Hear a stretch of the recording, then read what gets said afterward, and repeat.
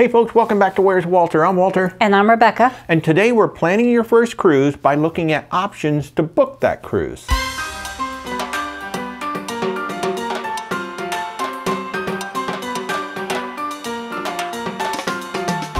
So in another episode, we touched upon this, but booking the cruise can be one of the most confusing aspects for a new cruiser. It's not like booking a hotel. You just see the hotel room, a whole bunch of websites, there's all the various prices, you pick it and go. With a cruise, with every level of cabin, there's different variations of the cabins, there's all kinds of extra fees, there's this, there's that, port fees, a lot of things that first-time cruisers don't understand. So we're going to talk about a few options that could help you in booking your first cruise. So first of all, we're going to start out talking about travel agents, booking direct, and hurricane season. And this especially applies for those of you watching from the United States. If you're watching this from the US, more than likely your first cruise will be a Caribbean cruise. They're the cheapest, they're the most plentiful, and they have a lot of variety. And so there's something called hurricane season. And it generally in the US, it actually runs from say June to November, but for the purposes of cruising, generally they consider August through say early October, late October to be hurricane season for cruises. And there's two things to know about this. One, the prices can be a little bit cheaper. If cruise lines are going to run sales, they will generally run them, or if they're going to reduce rates, they will generally have cheaper rates during hurricane season because there are a lot of people who are afraid to cruise during hurricanes. They get concerned that, hey, the ship might get caught in a hurricane. Which leads me to point number two.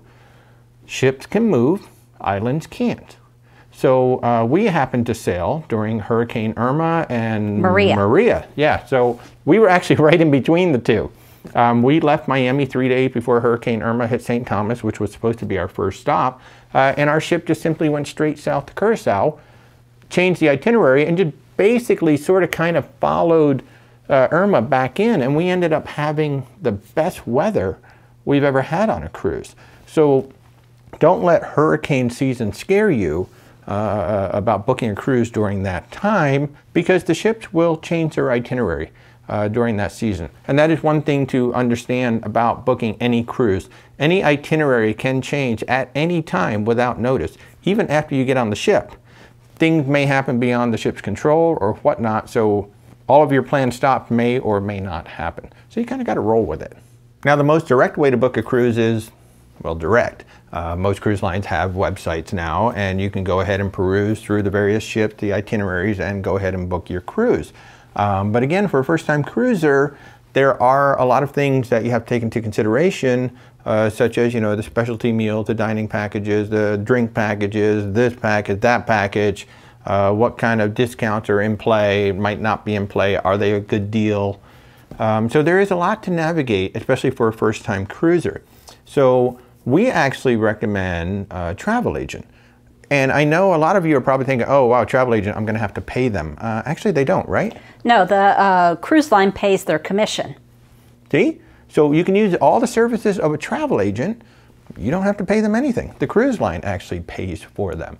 And one of the things about good travel agents, and we recommend that you do some research on that, they know the cruise line well. They know the ships, they know the itineraries. So first of all, they can walk you through making sure that the ship that you choose and the itinerary that you're choosing actually meshes with your vacation style. Because we want to make sure that your first cruise is a good one. And if you get the wrong ship and the wrong itinerary for what you guys are expecting, you might be a little disappointed. So a travel agent can help with that. Now, the second part of this, let's say for whatever reason you need to make changes to your cruise. You can't go, or you want to go ahead and change ships, or you want to change an itinerary. If you booked it yourself, now you have to go through that whole process of contacting the cruise line, working through all the changes, trying to get the changes made. If you work through a travel agent, all you have to do is just call them and say, we want to make a change. They then have to pick up the ball and call the cruise line and do everything for you. Which makes your job a lot easier. And sometimes it's as simple as, hey, can you make the changes, please, thank you, hang up. They go ahead and make all the changes for you and then get back to you. So going through a travel agent certainly makes that a lot easier. And if you go through a travel agent, you're actually required to go through that travel agent to make your changes. Yeah, so it just makes it that much easier for you. So we already said they don't cost you anything, right? They're paid by the cruise lines. Now, they can also offer some extras sometimes because they do a lot of business with these cruise lines. Sometimes they can get perks. Something as simple as maybe there's a bottle of wine waiting for you in your cabin, or sometimes champagne, some chocolates. They could get you potentially some free meals on board or some onboard credit, things like that, which is kind of cool, right? Now, we have booked ourselves through Costco Travel for most of our cruises. And on our very first cruise, Rebecca had actually done a bunch of research prior, but it was our very first cruise, so we decided to call Costco Travel. Well, that was the only option at the time. Yeah, and she spent, well, at least a good 2 hours on the phone with us, walking us through. I mean, we talked about balconies, we talked about ships, we talked about the itineraries, we talked about this, we talked about that. And she asked us, have you considered this? Have you considered that? It was a really nice walkthrough for a first cruise. And since then, we still use Costco Travel. Now, we do book online these days because now we understand all the procedures. But at any given time, we can call. And in fact, our next cruise, we went through Delta Sky Miles Travel. Sky Miles Cruises, yes. Sky Miles Cruises to book Virgin voyages because Costco doesn't happen to carry Virgin yet. And they were very pleasant. And now with all the changes going on, we were able just to simply call Delta and say, okay, our cruise was canceled. We would like to change it to this one. And then they went at it, and a couple days later, everything got settled up. And in fact, when originally the cruise was a Cuba itinerary, and when that all changed, they contacted us. They helped us make changes to that option. So that was very helpful. Yeah, so the travel agent, if there is a change to your itinerary, they're going to contact you and say, hey, we were just notified by the cruise line, your cruise has been changed. What would you like to do?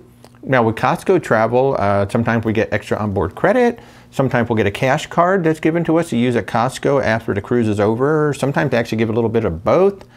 With Delta, we get extra Sky Miles on our Sky Miles plan. So that's why Rebecca decided to use them for our Virgin Voyages cruise.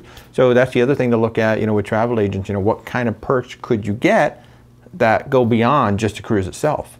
The cruise lines are running specials all the time, and they look amazing when you see them. Oh, wow, 50% off second person. Oh, third or fourth person goes free.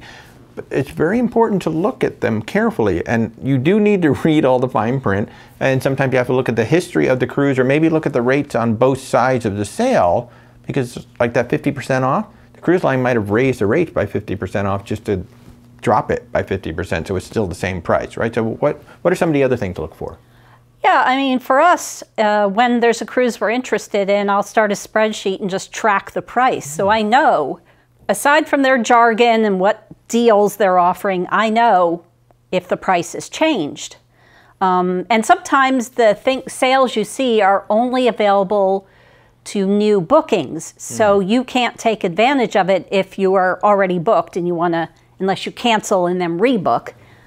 Yeah, that's very important, to understand that, because a lot of times the sales apply only to a new booking, and you could cancel and rebook, but keep in mind you might lose your deposit that you already had on the first booking, right? Because you do have to be careful whether the deposit is refundable or non-refundable, and that is definitely one thing to confirm before you complete your booking, so you know one way or the other. Sometimes they'll allow you to make a change, but quite often there's like $100 or $200 per person change fee. So depending on your deposit, you've lost it all anyway. Yeah, so the fine print actually really matters when you book a cruise. And Rebecca just kind of led us right into our next topic, which is the down payment and the payment structure. Now, payment structure for a cruise is different than a hotel. With a hotel, you simply give your credit card number, you book the hotel, and they don't actually charge you till you come there. And in fact, you have until 48 hours usually before you show up at the hotel to cancel. Cruise lines is quite a bit different. So what you're going to do first, when you book the cruise, you will be putting down a down payment or deposit, whatever it is they call it. And then somewhere between 90 and 120 days before the cruise, you will be putting down your final payment. And at that point, you're committed to taking the cruise, or you could potentially lose your deposit. So let's talk about that. So the deposit, when you book, is most likely going to be non-refundable. So that means if you cancel for whatever reason, you're going to lose whatever that down payment is. Now, that down payment is what, like 10 to 20% usually, Rebecca? Usually, unless they're running a special with a lower down payment, like $100 down payment. Yeah, so for the most part, The down payment will be between 10 and 20% of whatever your cruise is. So, you know, if it's a $3,000 cruise, it's $300 to $600 is what you'll be paying for the deposit or down payment. That is when you actually book the cruise. And then 90 to 120 days prior to the cruise, whatever that cruise line sets up, you will then make the final payment, which is the rest of your fare to come on board. Now, once you've made that final payment, you are committed to going on that cruise. Rebecca, what would generally happen if they had to try to cancel their cruise after they've made that final payment? Well, every cruise line has a specific structure of how many days you might get. Start out with, you might get 75% back if it's a certain amount of days, 50% at a smaller amount, and it keeps going down till you get nothing back, usually about 30 days prior. And what she's talking about is prior to the cruise. So the sooner that you cancel before the cruise, the more money that the cruise line would give you back minus that down payment. So they might give you 75% of the fare back if you canceled, say, like 100 days out. And they might not give you anything back if you had to cancel, say, 10 days out. And your travel agent should be able to walk you through all of those details, or you can look on the individual cruise lines' websites and they will have that information And there. again, it's a lot of fine print sometimes. So again, another good reason to have a travel agent, because they will walk you through exactly. And one of the questions that you should ask your travel agent, what happens if we cancel after the final payment? And they should be able to walk you through, well, here's what will happen. Because you will lose money. There's no way around that. Now, there is a way to get a refundable deposit, but you have to pay more for the fare, right? Generally, yes. Yeah. So if your cabin is $1,500 per person, that's a non-refundable deposit. If you want, you could call the cruise line or tell your travel agent, we would like a refundable deposit. Well, that fare is going to go up. Because the cruise line, and it's probably, my guess would be go up about what the down payment would be, somewhere in there. But they will raise the fare if you ask for a refundable deposit. Traveler's insurance has always been a big topic among cruisers. I mean, should I get it? Do I need it? Well, first of all, with all the changes going on, cruise lines may now require it, so it may no longer be an option. So traveler's insurance essentially does two things. One, it protects you in case you have to cancel your cruise after the final payment. And two, it can help you get medical coverage if you're outside your home country, which is especially important to you U.S. viewers. Was there something else, Rebecca? Yeah, the trip coverage portion can also cover such things as airline delays, and you have additional expenses there. If your luggage is lost and you need to buy clothing, there's cost limits on all of that, but it will cover that as well. Yeah, and I think one thing you mentioned earlier, if there's a change in your itinerary, so it's supposed to be a round trip, but then your cruise ends up somewhere else, coming back to a different port, now there's additional expenses to get home.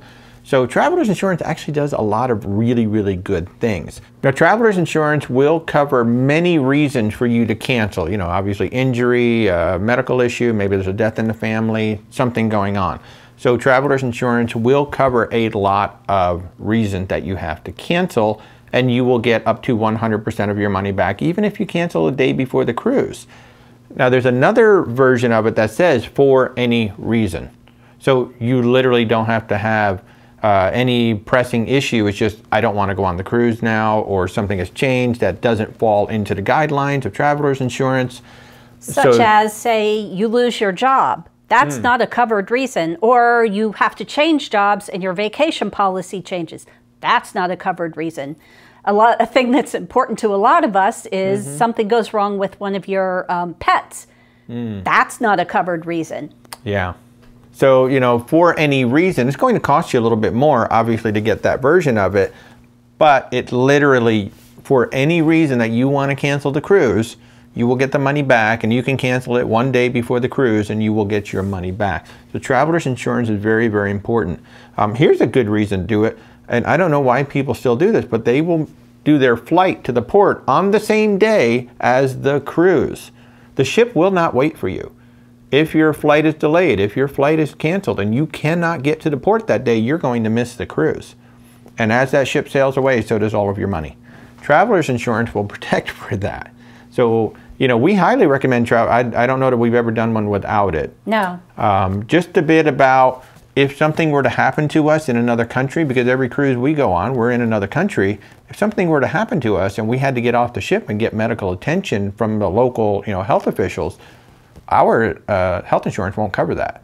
So traveler's insurance will. And just if you have to be medically evacuated back to the U.S., that can be really expensive. And that is something that there will be at least a certain amount of coverage for with traveler's insurance. And again, a travel agent can help you with this. A good travel agent can help you with this and navigate the various, traveler's insurance and where to get it. Now, the cruise lines do offer insurance, and then there's third party that offer insurance. Now, what do we typically do, Rebecca? Generally, we get third party. Because we usually book through Costco, they offer really good third party insurance with very, very high coverages for really barely more than what the cruise lines would charge. And that's one of the things when you're looking, you have to make sure you're comparing apples to apples.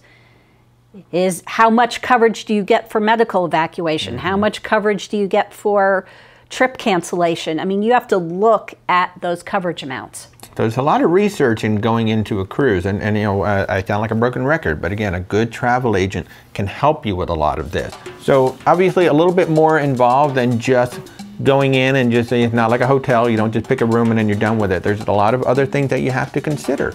And definitely consider a travel agent. We'll put the links to the two that we use down below this and on our website. So hope that was helpful for you. If you like what we're doing, please subscribe to the channel.